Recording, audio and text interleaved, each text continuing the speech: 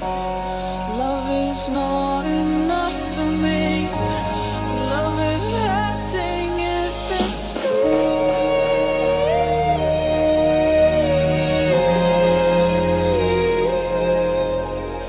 Love is not enough.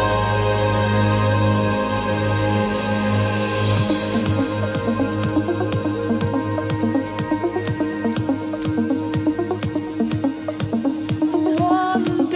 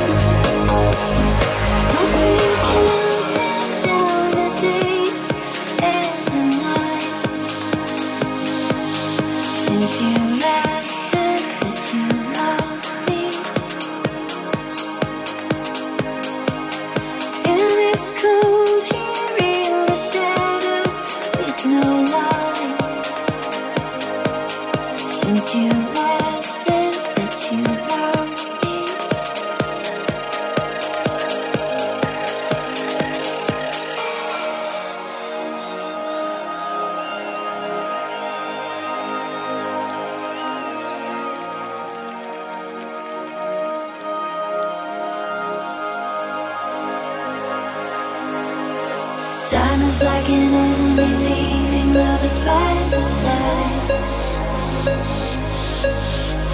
The more you cling to love, the more you're gonna lose your mind. All I feel is silence now,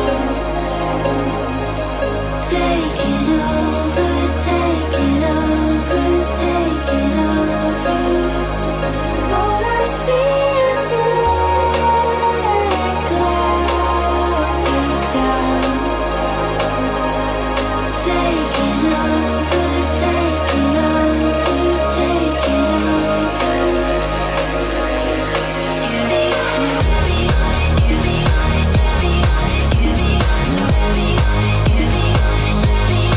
You're the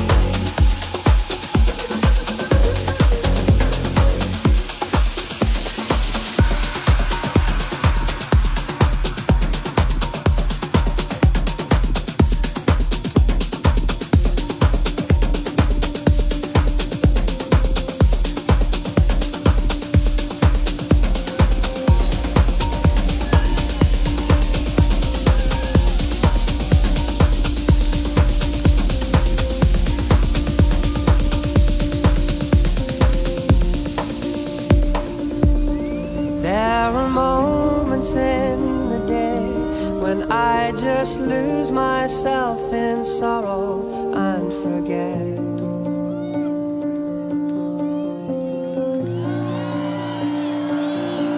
How the sky has been much bluer and my life just so much sweeter since we met.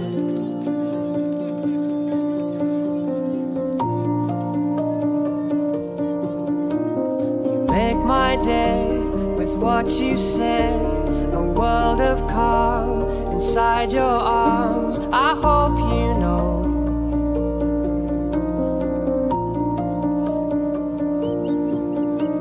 the love you bring, the song you sing, I overflow. I hope you know, I hope you know. My current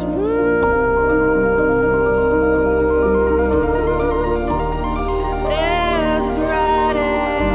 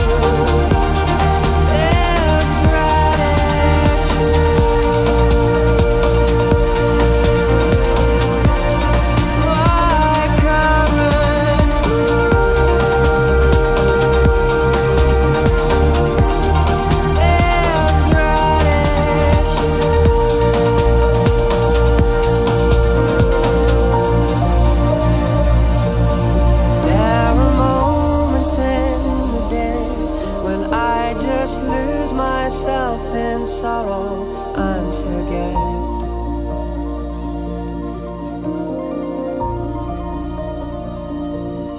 how the sky has been much bluer and my life just so much sweeter since we met.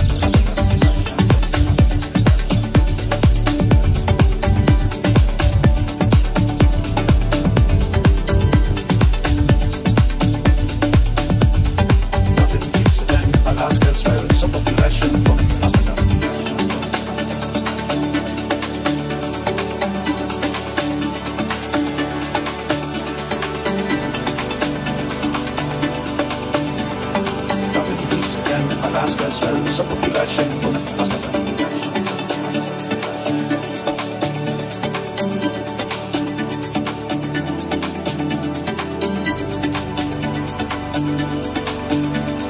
Nothing keeps it and Alaska as well, so population from Alaska.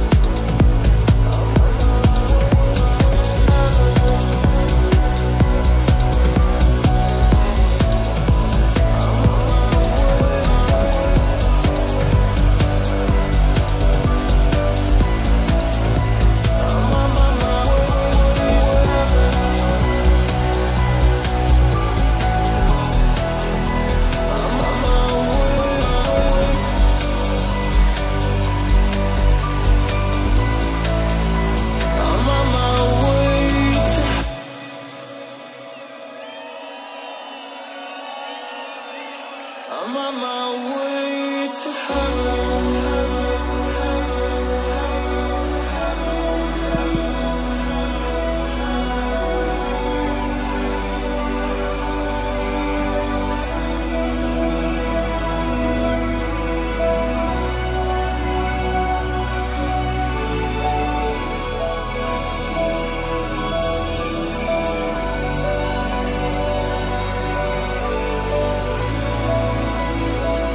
I'm always here.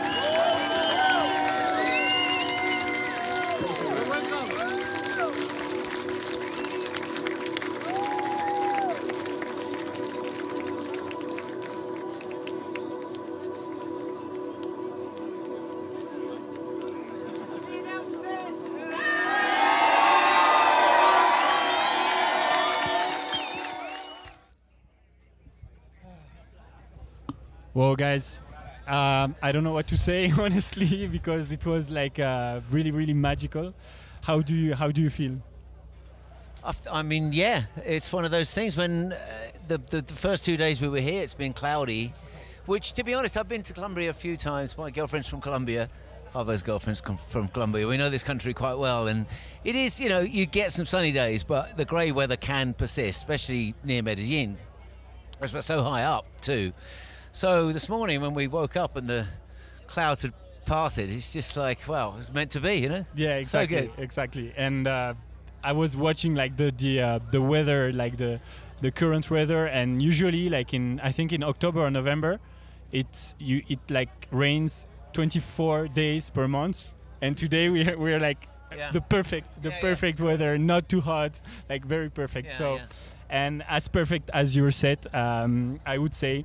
There are a lot of online questions, guys. If you have any questions on Twitch or Facebook, please don't hesitate to ask. It looks like you had a lot of fun playing today. What are your main purposes as DJs?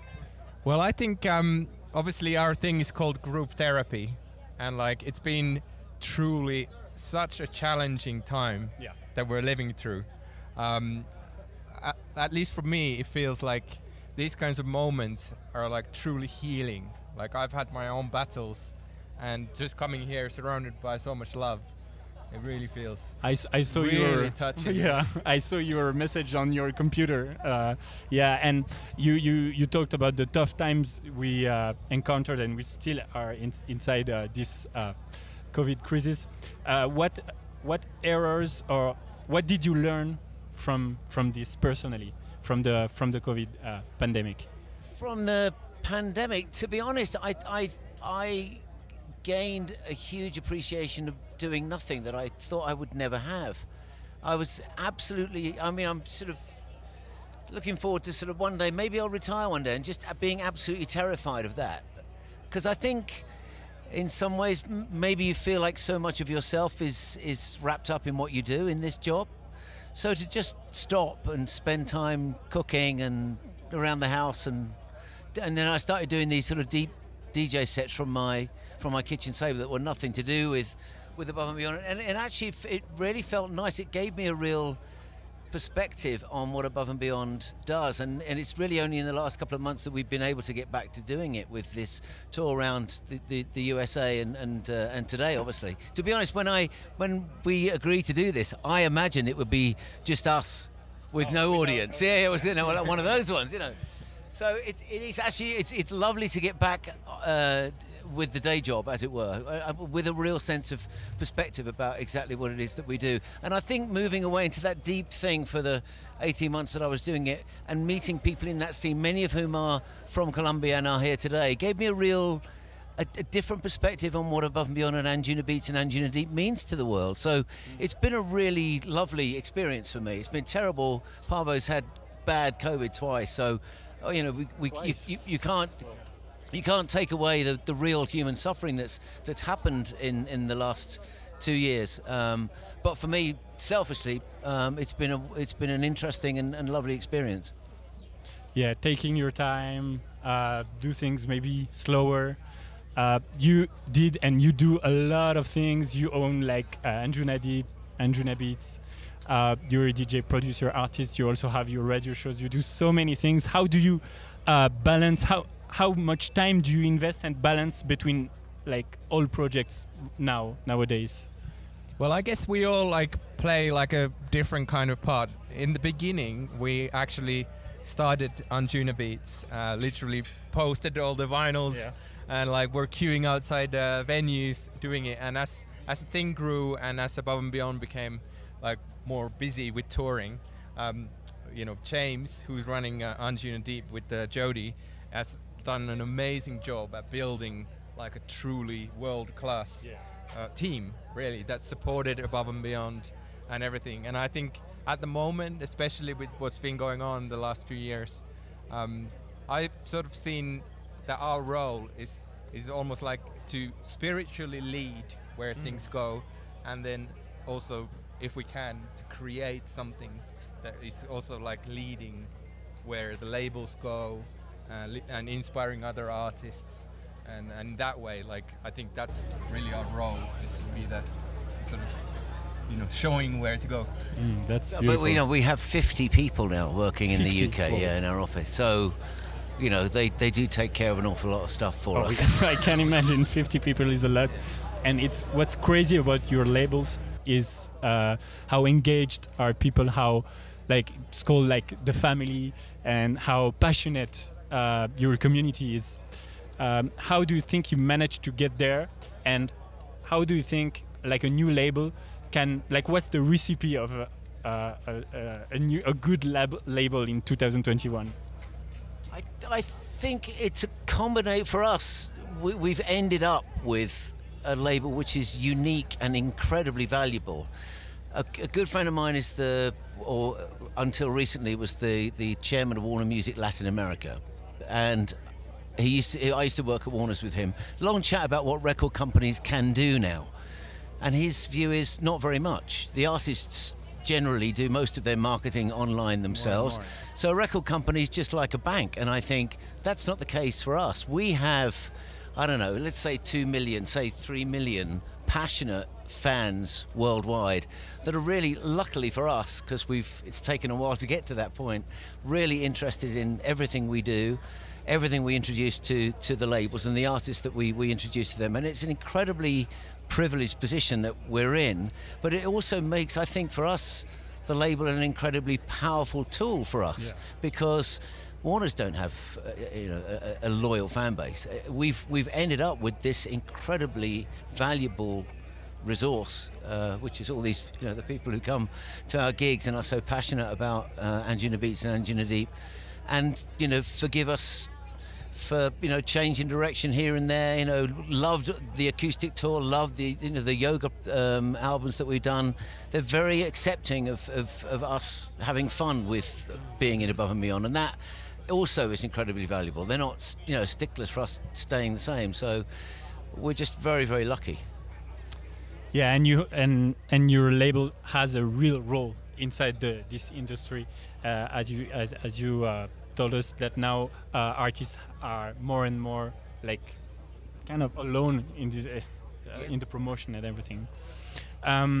We will soon upload this content on YouTube. Do you guys watch YouTube, and what kind of videos are you watching on YouTube? Well, I've been actually really loving the NPR live shows. NPR, yeah, they are really good. There's such an array of different kinds of amazing live shows over there. And yes, of course, like Ben Bomer's Cercle sets been like on repeat for so many times. It's incredible. Yeah, he did like a really amazing set, and I will remember this one forever, I think. But this one as well, it was so magic. I'm watching all the online question from Joe Doherty. Do they discuss the choice of tunes between them before playing, or is it more a battle of crates? We used to genuinely play back to back, and I think we just grew dissatisfied with it. Unless you're in the same place at the same time with somebody, you end up in a slightly different part of the universe. Yeah. So to be able to, without speaking, read somebody's musical taste and musical choice, I think that's proved to be very difficult for us. So what we do now is we take it in turns, and today's was Pavo's set. So you get, I think, a more satisfying journey, because it's somebody's vision, and I think that makes it more cohesive, has more of a flow rather than chopping and changing. I've been doing quite a lot of back-to-backs at the end of my streams, and it ends up being a little bit of a pissing contest sometimes, like Mark's played Mr. Wazoo the other day. You know, like, deal with that. How are you going to mix out of that? You know, it's like I don't think this. And it's fun, I suppose, to watch online. But I think when there's real people wanting to dance, you want to flow, and I think that needs a singular mind to kind of plan it out. But on the other hand, when you play back to back and you are in the exact same vibe, it's also amazing. But it's very rare, I must say. Yeah, it can be. I think you get there after about 20 minutes. There was always this sort of first 20 minutes of sort of fishtailing around, and that used to really bug me, because, you know, that should be good too. You know? Especially for this kind of short set. And obviously one of the main things that we do as Above and Beyond is also do really amazing shows. And I think having this idea where we have like someone in charge, where you can then, you know, really apply that vision to the show structure visually and everything. Like, you guys really like look at the whole thing from the visual perspective as well, and it's been really important to us to give people a true experience at the bigger Above and Beyond shows. I understand. And another question from I don't have the name. Above and Beyond. Oh yeah, you talked about this. Above and Beyond has been shifting more towards deeper sound recently, notably with Tony's deep sets. Can we expect an Above and Beyond album released on Anjuna Deep in the near future? I don't know if they'd want us. Any takers? We do. Okay. Last question from Evergreen Cactus. What song from today's set was the most fun to record in the studio? Difficult one. It's a very good question. I have to say, one of the resprays that we played, Tom Middleton's Flight to New York, like, he'd done an incredible remix, and to me the best remixes are when it doesn't sound like a remix, it truly sounds like a song, and he'd taken it to a place that I didn't even realize that song could exist on, and then he sent us the stems, and we made a slightly more harder version of it for this set, and for me it was just a really nice thing to get something that I wasn't expecting to exist, and then to be really inspired by it.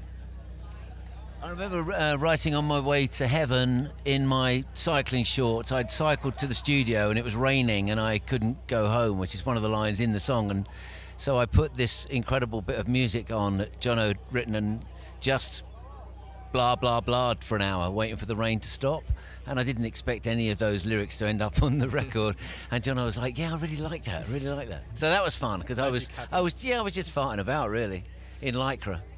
Guys, thank you very much for answering this question for tonight's crazy set. It was a huge honor to have you on Cercle.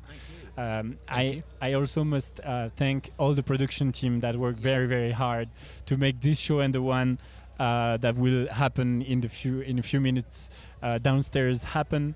So big up to Dan, Anaïs and Armand, and also to the local production team, Karim and his team, and also to our Mexican producers, Adrian and his team. Thank you very much to them, because it was extremely hard to produce this one, I must say.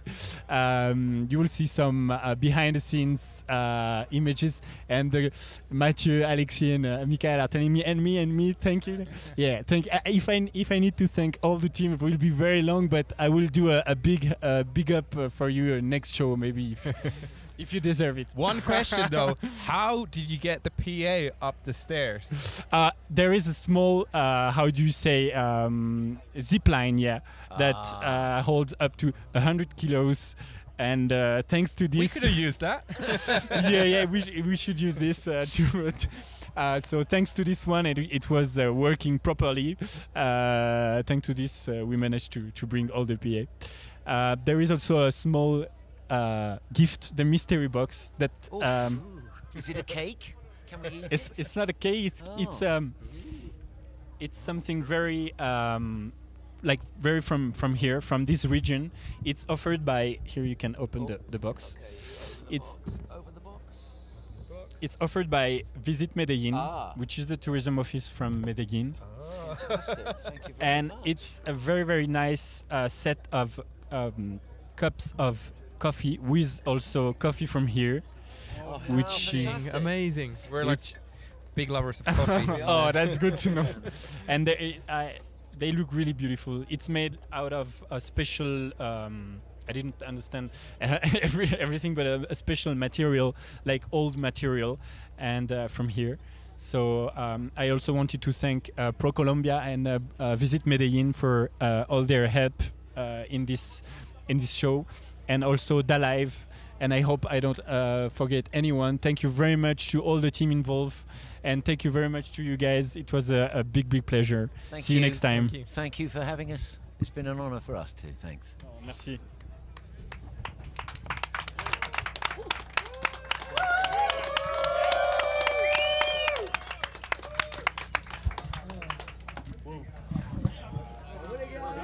Thank you guys.